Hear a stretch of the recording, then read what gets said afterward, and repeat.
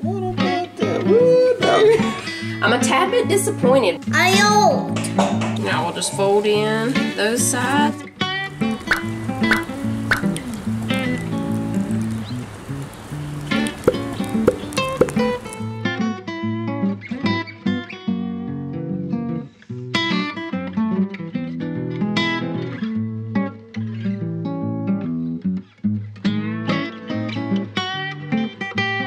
Welcome back, everybody. It is Saturday evening. Before it started getting cold again, the kids were out here doing some fun stuff. We have this gourd. I don't know, one of Titus's customers gave it to him. They said we could just clean it up and then put a hole in it and make a little birdhouse. And it also has seeds in it that we can plant. Jonah and Sissy have been rock painting and making pine cone buddies. Pals. Pine cone pals. What's this dude's name? Look at him smiling. I like your hair. These are his arms. Jonah did these. They look like Easter and Valentine's Day with the bunny. I did them for mine. You did one? Yeah. Where's yours? Upstairs. Oh, it's upstairs? Yeah. All right, we are coming inside. We're about to make some cookie bars, but they're also kind of like pie. Pie bar cookies. Cookie pie bars. Pie in the form of cookies. You got a cookie? Yeah. Oh, you don't like it? He was eating one of these pecan turtle cookies. So I was gonna make these fruit bar pie things last night, but the kids wanted cookies instead. Cece made those little Lisa Frank sugar cookies, and Jacob made these. We can't really see them now. There's only one piece left. But they were the Toll House turtle cookies. I can't remember for sure what they're called. Pecan turtle cookies or something. Anyway, they have caramel, chocolate chips, and pecans in them. Manly doesn't like pecans. He thought it was just a chocolate chip cookie, I guess. Need something to drink? Okay, so the first thing we're gonna do is cream together the butter and the sugar. We need 2 cups of sugar and 1 cup of softened butter. I'm gonna soften my butter in the microwave real quick. We also need to make some butter here in just a little bit because this is my last store-bought sticks, but I do have some cream that I can make some with. Now, I think you could also use sugar cookie dough for this, like just buy some store-bought sugar cookie dough. How much sugar did I just put in here, y'all? I get to talking. We need 4 eggs. Now we're putting in the butter. We're gonna go ahead and start creaming these two together. We're gonna add in a teaspoon of vanilla and 1/4 of a teaspoon of almond extract. Once we get these cookie pie bars in the oven, we're gonna go ahead and start supper.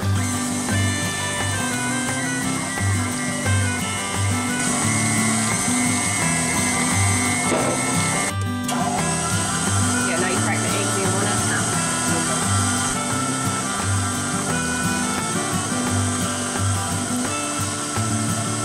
Now we're gonna put in 3 cups of all-purpose flour. We're gonna mix in between each one. And I'm also gonna throw in a teaspoon of salt. Where is that salt? Did I already get it out? It's up there. Salt, where do you go? It was up there. It was up there. You knew, didn't you, Manny?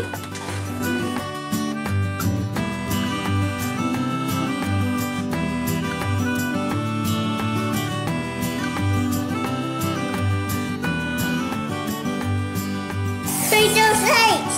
Yeah. Can you spray those eggs? Yeah, I sprayed the A's. He calls any letters A's. It's a 25. It says 25? Yeah, it looks old. Mama, why does this 25?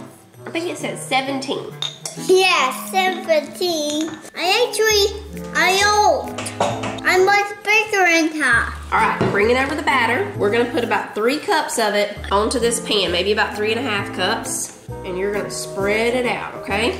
Okay. Okay, now you're gonna take the back of this and spread this all over like that. Can you do that? Okay.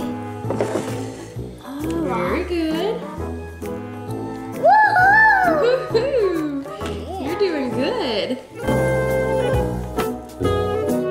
Okay, you keep spreading it while I get the other stuff ready. Okay. Now it's done. I think it broke my leg. All right, I think you broke your leg? Yeah. Oh my goodness. I hope not. Oh, what is that jelly stuff? That is cherry pie filling. Oh, yeah, cherry pie. You don't like cherry pie filling? It's yuck. What? I don't like it. You don't like it? This half's gonna be cherry, Sissy. The other half is gonna be blueberry. So you just spread it. Don't come past the half here. You can do all cherry or all blueberry, but you will need 2 cans of pie filling or one of the really big cans. These cans are 21 ounces. Manny, which team are you on? Blueberry or cherry? Cherry. Cherry? I thought you said cherries were yuck. I like blueberry. I like stuff. He just says something yuck if he didn't like the way it looks. We have a little bit of the batter left, so we're just gonna drop little pieces of it. Not even a full cookie scoop, just a little.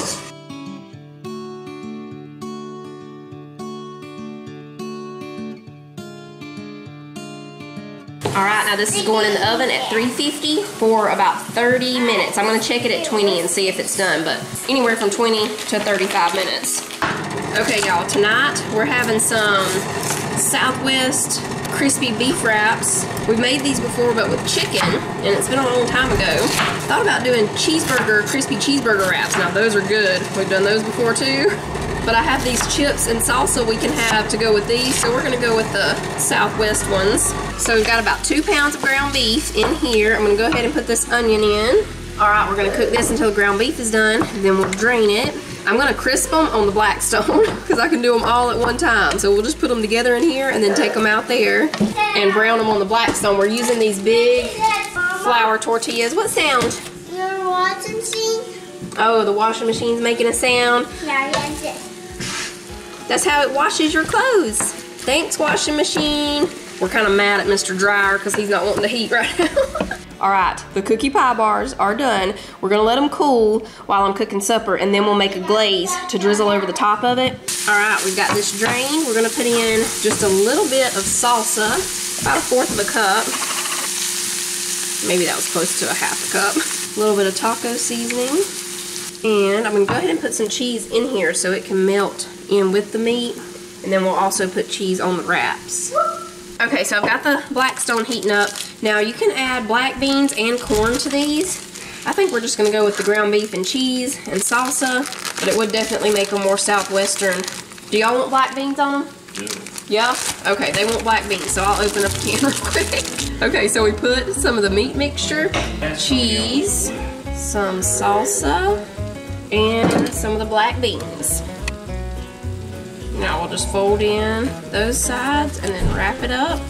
And we'll take them out there to the Blackstone and just brown them on both sides and make them crispy. You sure can.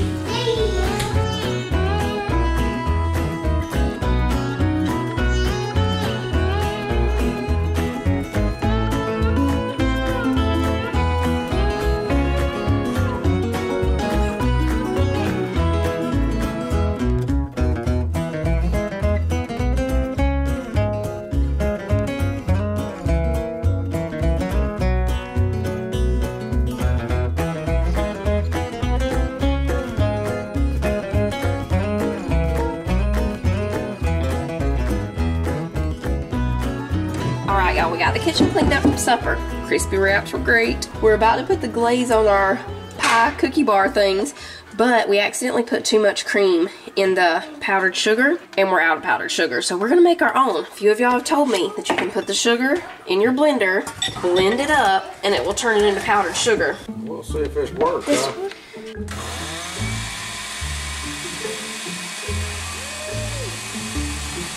Let's see if this works right here. What about that? Woo, doggy. It could use a little bit more. Need to do a little more? Okay, Yeah. do it a little more, Sissy. Let's see. Yeah, I wonder whoever discovered you could do that. You learn something new every day, everybody. I mean, I would have never known that. Powdered sugar. That'll probably do it. Yeah, try that.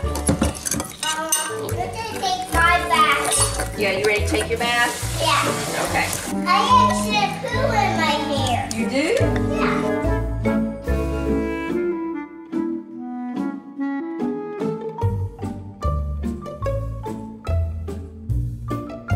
Here's a blueberry one, the cherry. The bottom, it's actually more cake-like than I thought. It's almost like a cake cookie. Oh, you know what it's like? You know those sugar cookies that you can get from the grocery stores? Walmart has them too, and it's like a thick sugar cookie with frosting on top and sprinkles. That's kind of what the bar part is like. I like the frosting. You like the frosting? I'm a tad bit disappointed because I thought it was gonna be more like a sugar cookie bottom. Sugar cookies are my weakness, especially the kind that are a little bit chewy. That's what I thought this was gonna be like. But I mean, it is still good. It's just trying to get down here where y'all can see. See how it kind of looks like a cake? I mean, it's good. I just had my hopes up for sugar cookie bottom. Just get the sugar cookie dough and flatten it out. Just that's what I would do. They are good though.